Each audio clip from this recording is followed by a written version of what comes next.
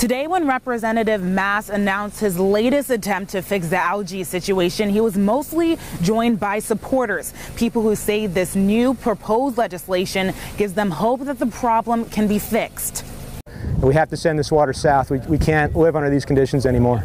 David Preston has a long history of fighting for clean water. It started when he lived down south as an advocate for the Everglades. There's no policy that says, hey, look, this water is so polluted, we're not going to send it anymore. Now he lives along the Treasure Coast, but his fight is far from over, battling the green waste that is polluting the waters here. It should have been addressed decades ago. It's been a long time coming. But now Preston feels that time has come. I think it's great that Brian Mass is asking the hard questions. Why do algal blooms occur? That question, at what point will the government decide enough is enough? If you look across the canal right now, you can see the green slick on the surface.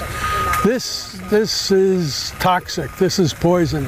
That's why Mass and other lawmakers are trying to get money from the federal government to fix the problem, because they say Florida can't do it alone. We need to get the right quantity of water in the right places at the right times for our system to work correctly, and that's something that just desperately needs to happen.